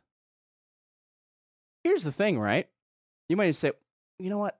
That person said something horrible. I think this is a Charles Spurgeon quote, actually. That person said something horrible about me. You know what? If only they knew how wretched and horrible it was. You know, the quote from, there's an analogy used by Paul Washer sometimes. If I could take your thoughts and put, for the last 5-10 minutes, put them on a large screen in front of your best friend, you'd run out of the room in embarrassment. We have thought things so horrendous, so horrible, that our best friends would never probably want to look at us in the eye again. People said horrible things about Christ. What are we more concerned about? The truth? The impact on our brothers and sisters in Christ in this error? Or the people... I'm not even talking about Chris Arnzen here. I'm talking about across the internet. I'm talking about in general. I actually am here. People say all sorts of nasty stuff on the internet. Of course, I get them every day. I mean, forget it. Honestly, there was a pastor guy on Twitter. He called me I said, I think what was it? Something. What was the tweet? Are you enjoying your 30 pieces of silver or something like that? Just mute it and move on. Like, pray for the person and just move on. What can you do? We can have an argument. Oh, that's not true. And what's it going to achieve? So anyway, let's continue. Again, that was more of an aside. This is not in any way, shape, or form to be criticizing Chris on this exact point. And I think that there is a legitimate sphere of reasons why someone might, as a brother in Christ, disagree with that strategy and might make that disagreement known publicly. I'll give you an example. I've been arranging these debates since 1995 with Dr. White, and most recently with Dr. Tony Costa of the Toronto Baptist Seminary. And there have been a handful of people that I love, admire, and respect, a small handful, who have said to me, Chris, I really would really hope that you don't have debates anymore, public debates, or arrange them, because you're giving a platform for an enemy of the gospel to proselytize an audience. Now, I am not, I'll be honest, I'm not the biggest fan of debates and stuff like that, but I would never, that would be, yeah, I would say we can have disagreements. I don't think it's clearly sinful to have debates and all that. I'd have concerns about them, but I never do programs and all that and go nuclear on it about a debate. I wouldn't do them because usually the Muslim in the presentation is blaspheming Christ because he rejects Christ and he brings another gospel. But at least in a debate, there's a refutation offered by the Christian and said, that's wrong, here's the truth. At least that happens in a debate. Okay? This is different. And if you can't see the categorical difference, this is a false equivalency. Yes, it can be people disagreements and debates and all that kind of stuff.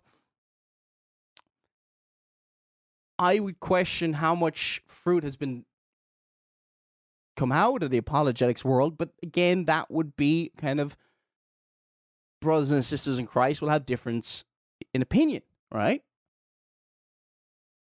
However,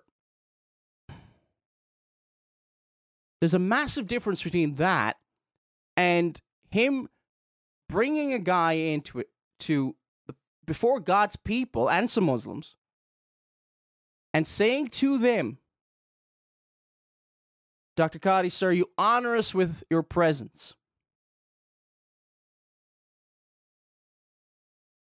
Telling him to make a video to teach his errors. Something forbidden in 2 John verses 9 to 11.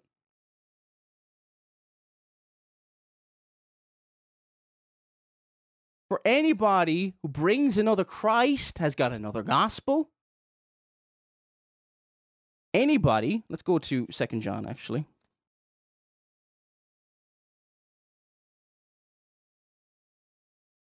Whosoever transgresseth and abideth not in the doctrine of Christ hath not God. He that abideth in the doctrine of Christ, he hath both the Father and the Son.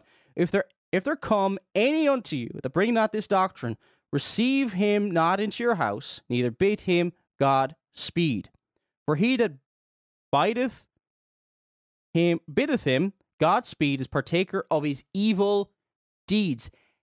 Anyone, under the guise of a preacher, this is all the commentaries are the same.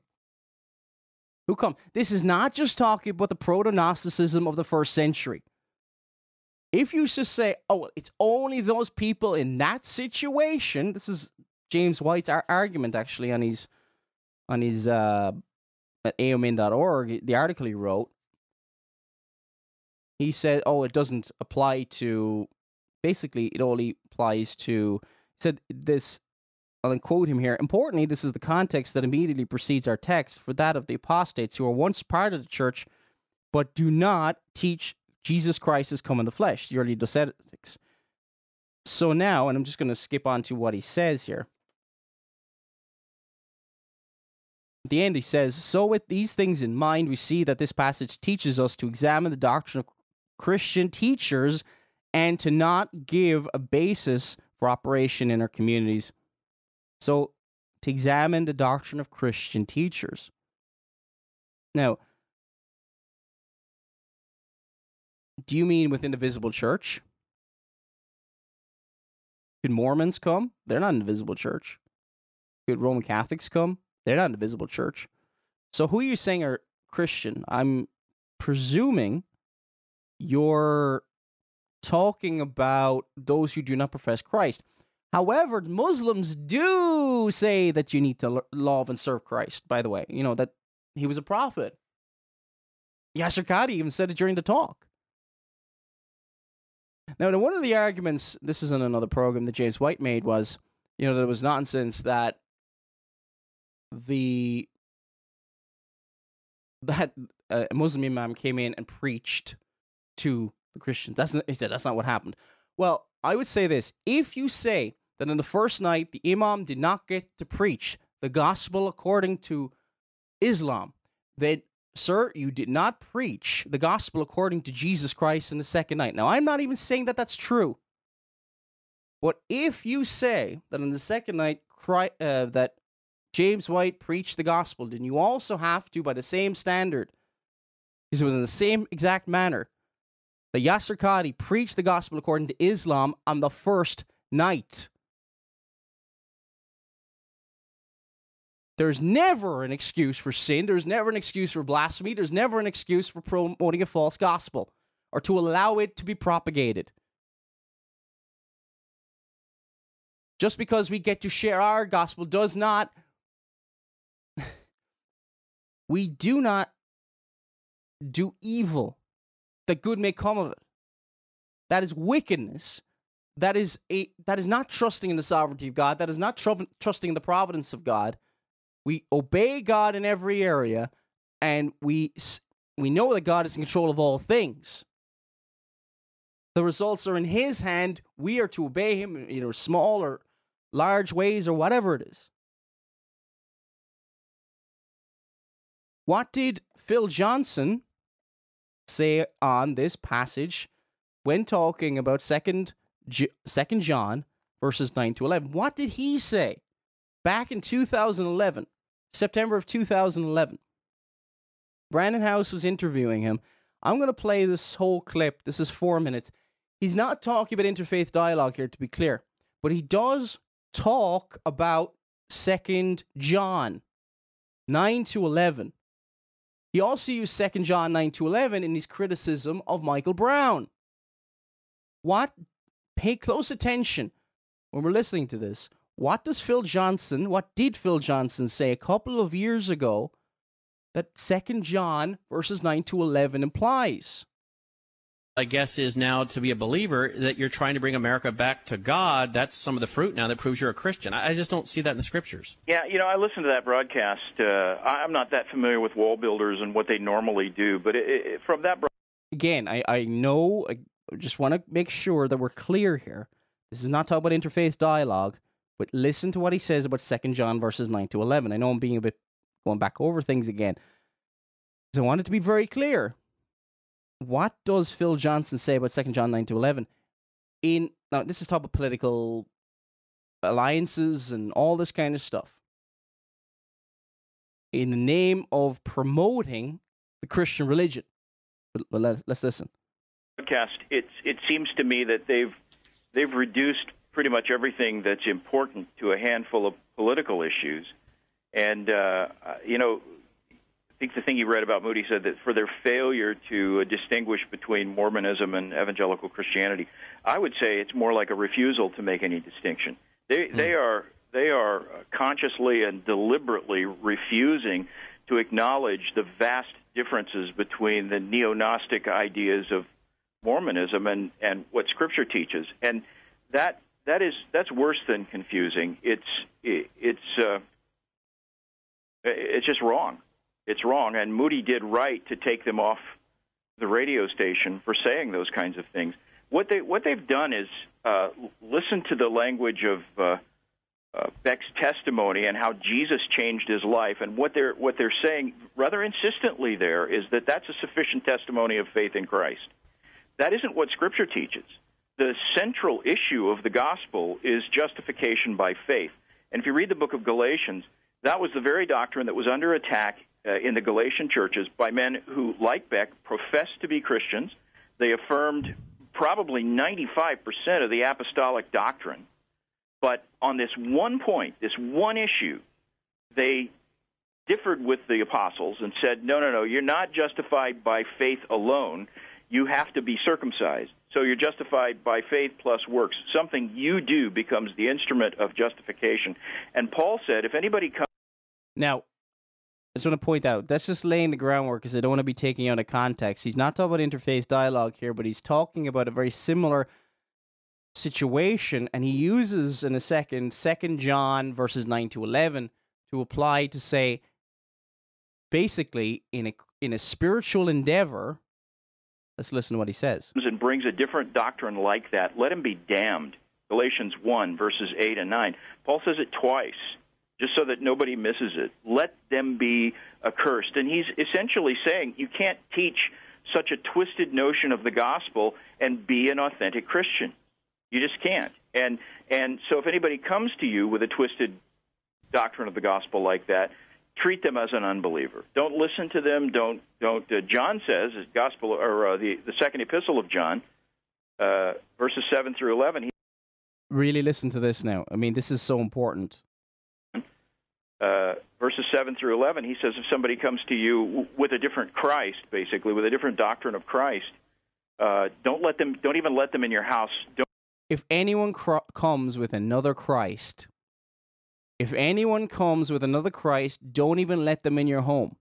Even give them a greeting. And he says, if you give them a greeting, you're a partaker in their evil deeds. Did you get that? If you let them into your home, if you encourage them, if you give them a greeting, you are partaker of their evil deeds. And again, look, listen to the preaching of John MacArthur, and he says, and we played it in another show, I think it was 2 shows ago, that this is an issue of church discipline. That's what John MacArthur said. So, is something going to be done about the public stance changing of Grace to You, the executive director of Grace to You? He's representing that body. I know he's in the Grace Life pulpit and all that. Let's continue. So Scripture treats this sort of doctrinal deviancy as something very, very serious. And to basically sweep all that away and say, look, doctrine doesn't matter, it's just a different label, is to dissemble, I believe, intentionally to obscure what Scripture is teaching very clearly, and to do that for the sake of a political agenda, to protect our political alliances. And now, you might think that this does not apply at all to the Yasir Qadhi James White issue. It does. And I'm going to play a clip from the talk itself proving that this is what is being suggested here.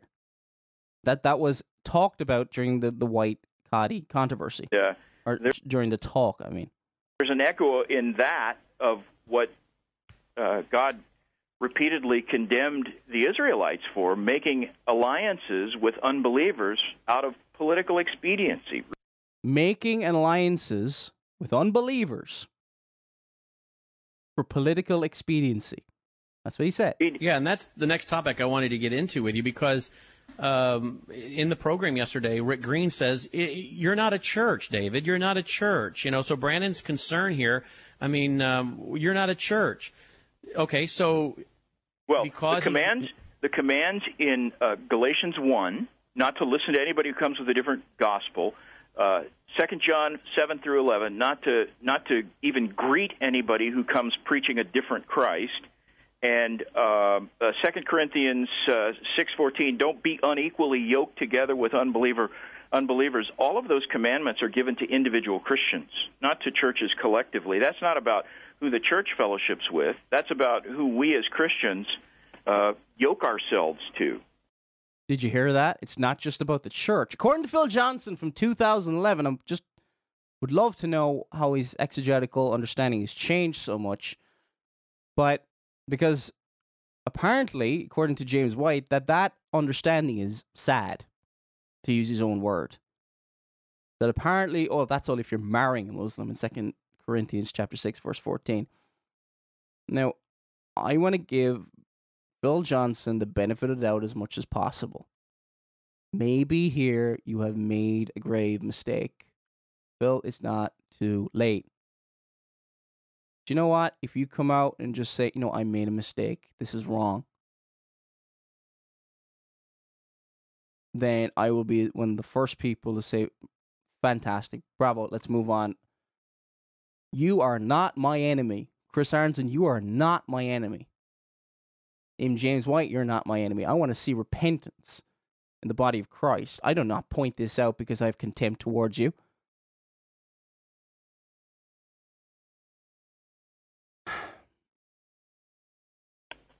In spiritual endeavors, it's not suggesting you shouldn't shop at a grocery store owned by Christians. Not to. Like individual Christians, how they join in alliances for various means. Okay. Churches collectively. That's not about who the church fellowships with. That's about who we as Christians yoke ourselves to. In spiritual endeavors, it's not suggesting you shouldn't shop at a grocery store.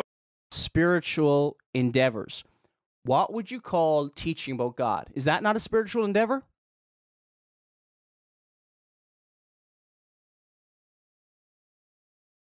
By an unbeliever or whatever. It means you shouldn't make this very sort of political alliance in some kind of spiritual endeavor for the sake of political expediency. My guest is Phil Johnson with... Okay, that's the end of that clip. So clearly there is an inconsistency. I mean, if we're going back a couple of years, well, not a couple of years, when was this? This is Phil Johnson's rebuke of Michael Brown. And one of the comments, and I'm not a big fan of doing this, going back in comments that were put on Facebook, but just to give you an idea of some of the things that Phil Johnson was saying about Michael Brown, he says, in light of Galatians chapter 1, verses 8 to 9, and 2 John 7 to 11, I have a hard time excusing it as a blind spot. Now, compare Benny Hinn. Now, I know Benny Hinn's a charlatan, and Bill Johnson is too, and all this kind of stuff. Grant, okay, fine. But their false gospel, can we just admit that it's hard to see that they preach a false Jesus and a false gospel, and it's so deceptive, right? Much more so than the Muslim. The Muslim doesn't even claim or pretend that Jesus, as it says in 2 John, they don't pretend to have the doctrine of Christ. They deny he is God Almighty. So they don't even pretend. So you could have more of an understanding for Michael Brown being deceived and duped, using his own words, by the way, from his article where he talked about gullibility, the great sin of the charismatic church, which he wrote in Charisma magazine, I think about a year ago. And I did a program on that as well. Just type in Michael Brown into the search engine in MEGIDDOradio.com. So, why do you think is worse? If you're a young Christian, who do you think is going to be more are you more likely to think that Benny Hinn is saved and going to heaven?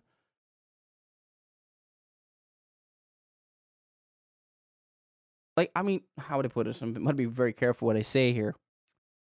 I know that James White is not teaching that Yasir Qadhi is going to heaven. I know this, okay? Before that accusation gets labeled out there. I know this.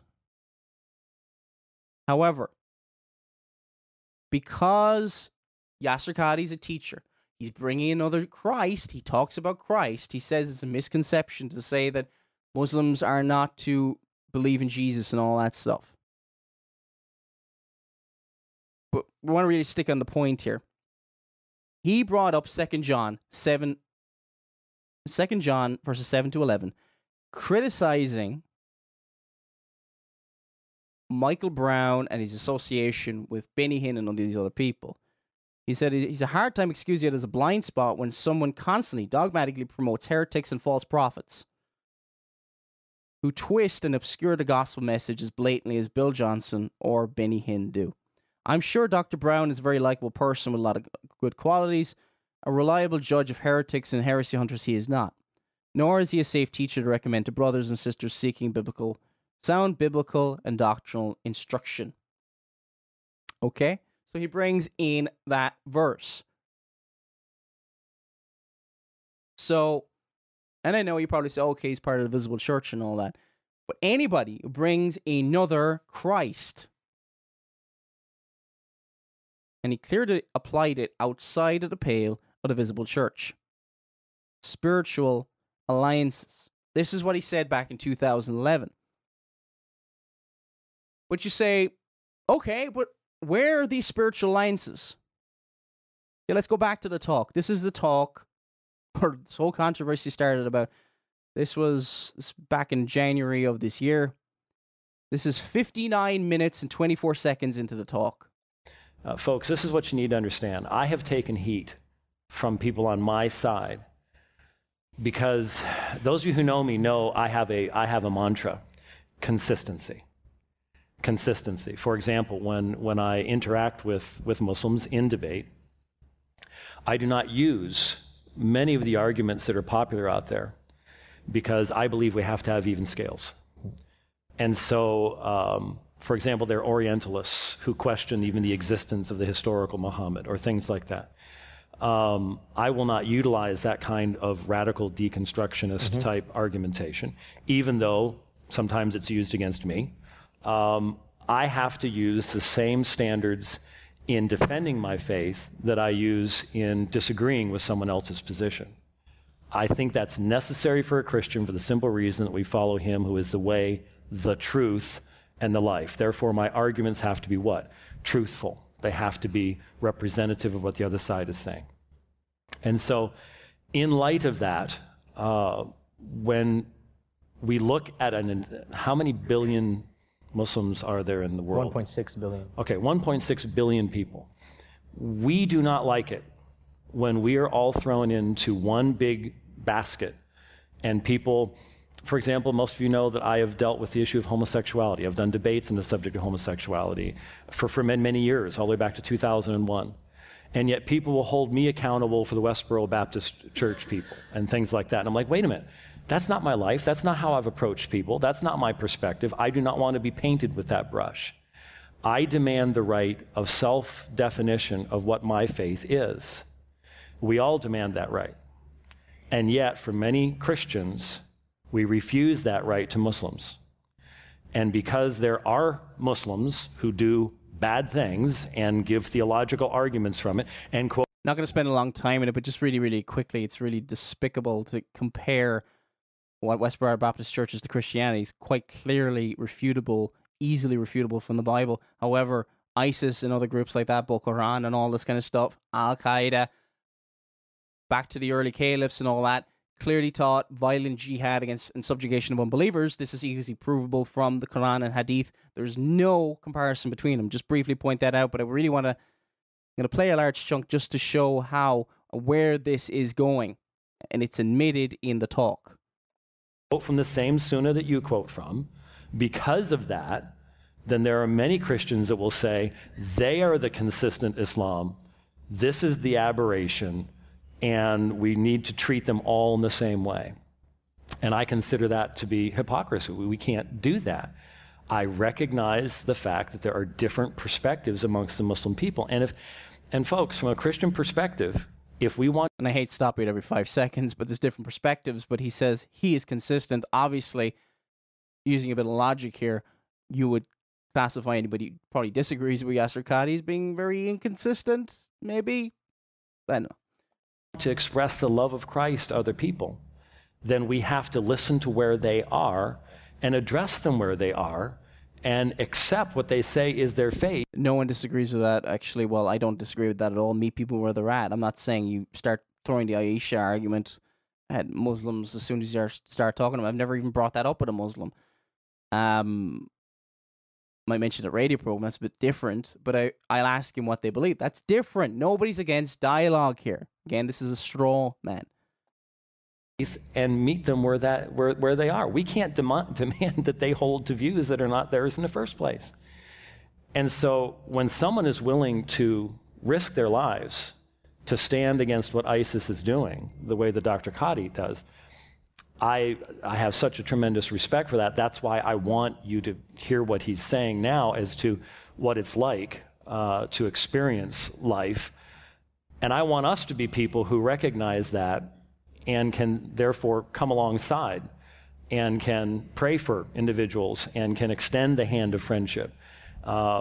Because, folks, in case you haven't noticed, our culture... This is a very, very important section. This is the part I wanted to play up to, because I just didn't want to be people saying no context. This is playing quite a lengthy section here in order to show where this is leading. This is James White speaking now. And can extend the hand of friendship.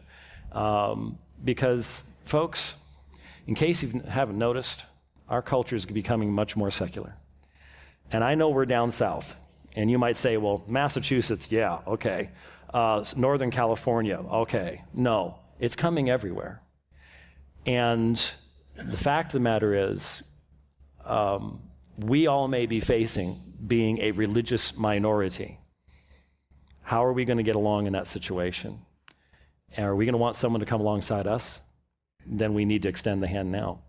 And so I appreciate the fact that now. What else is that talking about? Extending the hand, partnership, coming alongside. This is a partnership. What fellowship hath light with darkness? This is condemned in the scriptures. What, you're going to look to Islam for the preservation of the Christian faith? Or are you going to look to God? We are not allowed to do this. And Phil Johnson of 2011 also condemned this as well on Brian House's program how many years is that now ago? 6 years ago. For spiritual alliances, for spiritual enterprise and stuff like that, this is a spiritual enterprise. What to preserve what? The religions.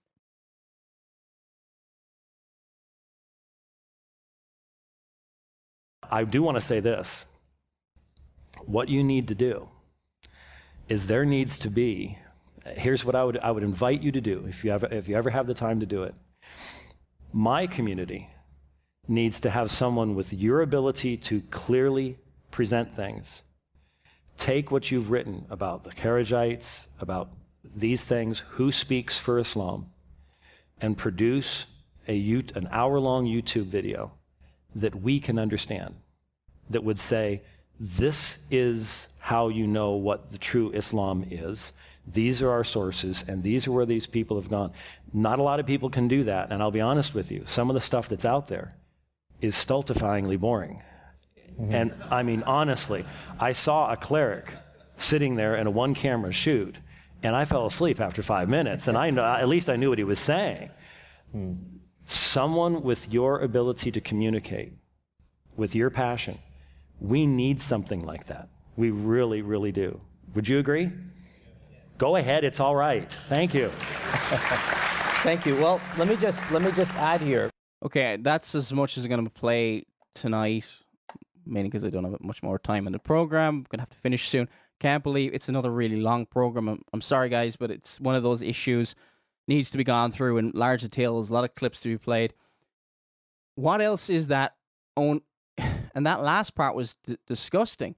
Hey, we need Mr. False Teacher, person who brings another Christ. We need you to prepare a video for our people. We need that. Does anybody not see a problem with that? I'm going to encourage you to produce materials that blaspheme Christ.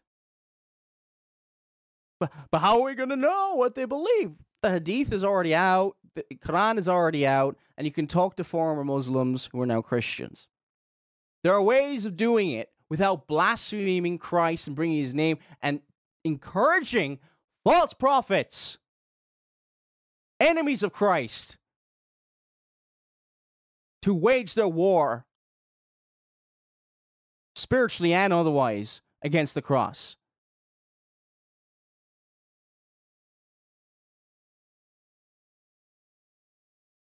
Are we starting to see a bit of an inconsistency with Phil Johnson here? Why might that be? Let's continue. We'll try and play as much of this. I'm probably going to have to come back to this again Monday. And although I have disagreed with those brethren, Just to be clear, this is back to the Chris Arnzen program in case there's any confusion. This is the Iron Sharpens Iron radio program. Chris Arnzen is host.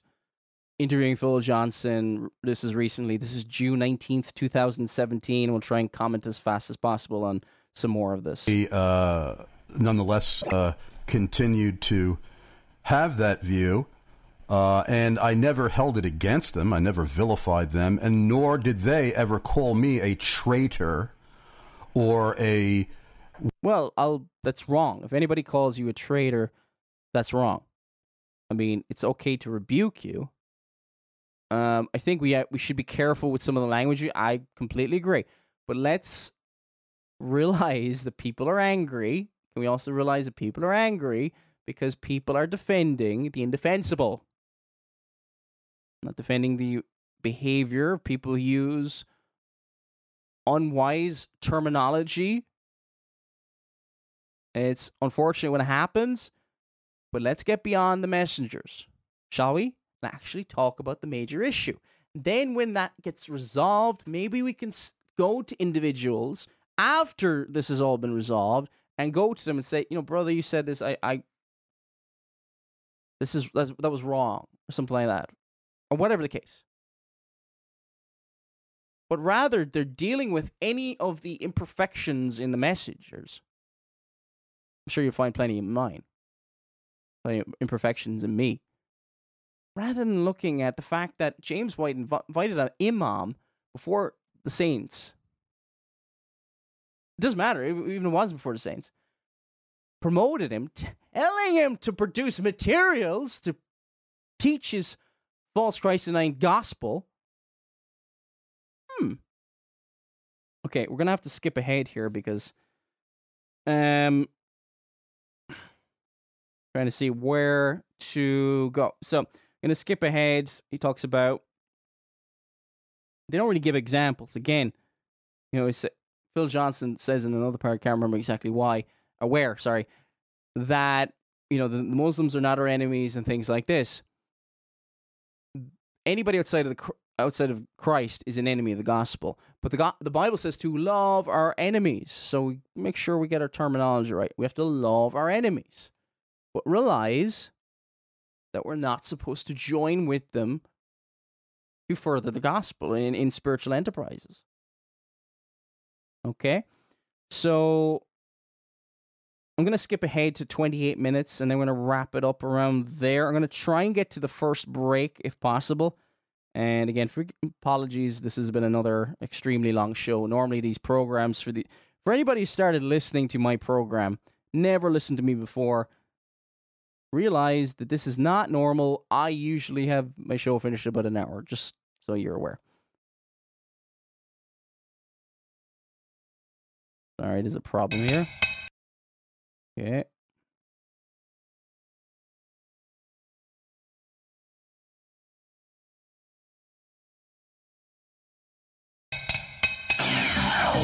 Live. Giving the gospel in a mosque, I don't know of anyone else who's been able to go into a mosque and proclaim the gospel.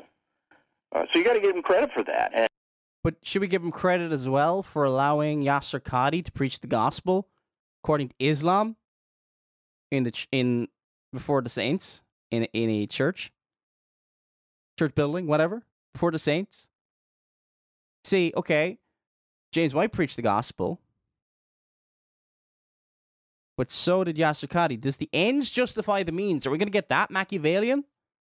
And to make him out to be some kind of wretched apostate and grave danger to the body of Christ is exactly the kind of sort of overreactive. Why? Why is it right? Why is it okay to lambast Michael Brown? Okay, I know there's a big difference between Michael Brown and James White, but why is it okay to invoke 2 John 7-11 with Michael Brown, but it's not okay to invoke that verse when James White errs in this area? Is it possible we got too much of a lofty view of James White? Is it possible? Listen to this. This is from a couple of years ago. This is Phil Johnson commenting on James White on the Bible Thumping Wing Nut podcast. Anyway, Yeah, that's the name of the program. Okay. Professing atheist. James White. I love James White. We don't always agree on everything. This is back in like 2016, sorry, in case you're wondering. And he's spoken at conferences that James White has arranged and things like that. But just this is important to see where he's coming from. But we've never publicly disagreed. At least I don't. That would be a battle of the Titans if you and him got in a beef. That would be. No, it wouldn't. He'd clean my clock. He's an experienced debater, yes, and I'm just a hack. But there are things that we don't quite see eye to eye on. His Calvinism is a higher brand of Calvinism than mine. What else? I can't think of much else, but I've always had a great deal of respect and love for James. He's a serious critic of everything that he deals with. He's not just one of these, self-appointed discernment experts like I am, who criticizes everybody. But I know he's joking here, but this is kind of because he's getting all serious and saying all those discernment ministries out there who are constantly criticizing everybody. Bill, you could just about stick this. You're gonna have to take that log out of your own eye first. It's going to sound like, and it has to sound like to people, grievous hypocrisy here. Inconsistency. Okay? Because you're able to lambast certain people for things that are not nearly as serious as this. It depends on how severe the issue is. If we just say there's a godly minister and he's serving Christ for decades and decades and decades, everybody loves him, everybody thinks he's fantastic, and there's nothing to rebuke him about. But then, just say again, using the adultery example, what if he's caught in adultery? Well, then his ministry's over straight away. I'm not accusing anybody. This is kind of a spiritual adultery kind of going on with Islam. But I digress. But I mean, what do you do there? Do you just kind of go, you know what? They served for 30 years and just over one mistake for one night. Would you really argue like that? I've seen denominations split in two over such issues. Personality cults. What else can it be called? And it's not just James White. There's like things around John Piper and other people like that. Even bringing up John Piper, he was quite happy to tear into John Piper for recommending Rick Warren, if I'm not mistaken. You see, why is everybody else for a game, but not James White? What else does he say about him? This is, again, last year. He's careful in what he says. He's a real scholar, and he's... my first exposure to him was long time ago, back in the... Boy, it had to be back in the mid-'80s, I think. And I came across some tapes of debates he'd done with Jerry Matitix and some other Catholic. I can't even remember who they were. At a time when I was trying to come to grips with what's the best critique of Roman Catholicism, and how do we answer the Catholic error in the most succinct and persuasive way. And somebody gave me these, or somehow I got a hold of these debates that James had done, and I had never heard anybody as careful and articulate as he was. And I listened to Jerry Matitix, and I thought, I'm not sure I would have been able to really handle myself, because Jerry Matitix, whatever else you say about him, he's a... So anyway, you get the gist really there. He's James White. He thinks very highly of James White, and he has, I think, for a very, very long time. I'll be honest, I didn't even know that right up until I'd seen that video. I was aware of that video a long time ago. Okay, let's get back. Let's try and wrap it up right up until the break point. Discernment is usually called discernment, but it's not very discerning. It's undiscernment that we don't need that in the church. We don't need that in the church. What, criticism of James White? Has James White been lifted to such a lofty position that he truly is an untouchable? to certain people that he can bring an imam into a church and quite clearly violate, according to Phil Johnson's understanding and any other Reform commentary that I came to care to look up. I've never been able to find anything that agrees with James White's understanding. I mean, you're probably going to have to look at liberals in order to find these kind of situational hermeneutic to exclude it from today. Are we going to start saying, well, Jesus was the way, the truth, and the life back in the first century, but now he's not? Now there's many ways. Did you not see how dangerous this kind of hermeneutic is?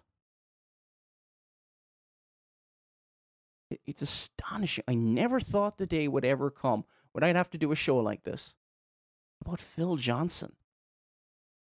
Seriously, I feel like I'm in a twilight zone. Is this really, really happening?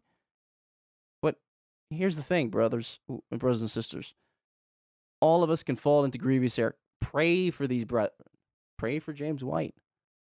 Pray for this whole situation, that I don't have to talk about it anymore. Sick to death of talking about it. But more and more comes out, like the Linda Sarsour thing that we played at the start of the show.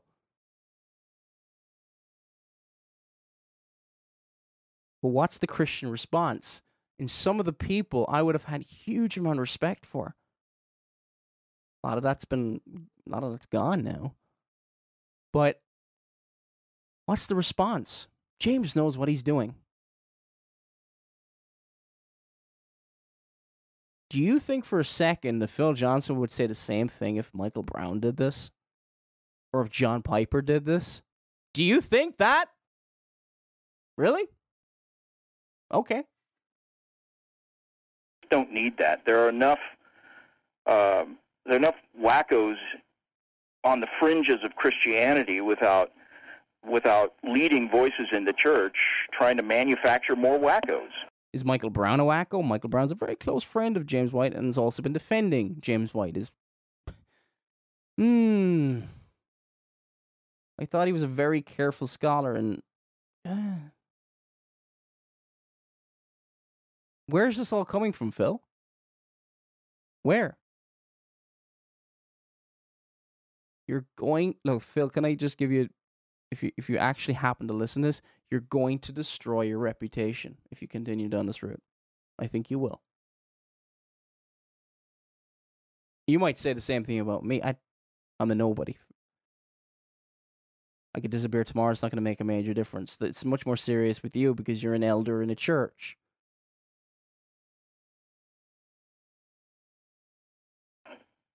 And the Word of God lists slander amongst some very heinous activity, like in Mark chapter 7, verses 21 to 23, for from within... Yeah. Okay, there's no examples given in the slander, but we're going to skip ahead. One more point. He talks about fundamentalism and just kind of make some points about that. That's the danger here. Yeah, and we have to go to a break right now. If anybody would like to join us on the air, we already have several people waiting to have their questions asked and answered. Our email address is chrisarnzen@gmail.com. The material that's been published in this particular controversy really breaches the Ninth Commandment. Oh, yeah. It's interesting that HRISAR... Sorry there, I'm trying to find this spot now. RNZEN@gmail.com. Please give us your first name, your city and state, and your country of residence if you live outside the USA. Don't go away. We'll be right back with Phil Johnson after these messages. Okay, I seem to have mislabeled this. I'm going to try to find it, and if not, it doesn't really matter. Just make the point. Sorry, this application is not working.